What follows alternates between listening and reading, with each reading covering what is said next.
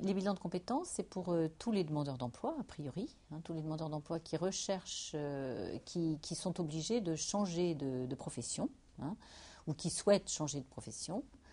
Et donc l'objectif de ces bilans de compétences approfondis, c'est d'aider le demandeur d'emploi à déterminer 2 projets professionnels, un à court terme, immédiatement réalisable, et un à plus long terme ou à moyen terme.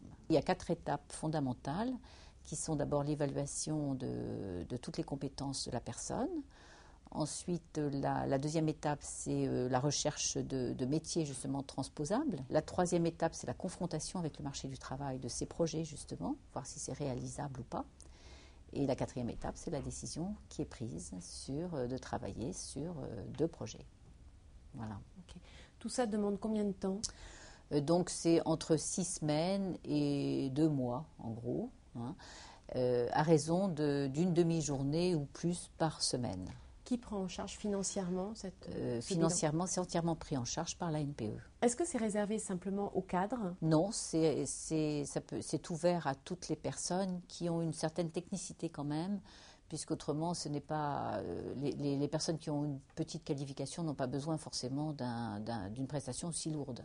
Ça peut être plus rapidement fait. Mais généralement, oui, on pense que 50% des demandeurs d'emploi qui ont fait un bilan de compétences, après, accélèrent leur retour à l'emploi, puisque les chiffres, c'est toujours un peu compliqué à calculer.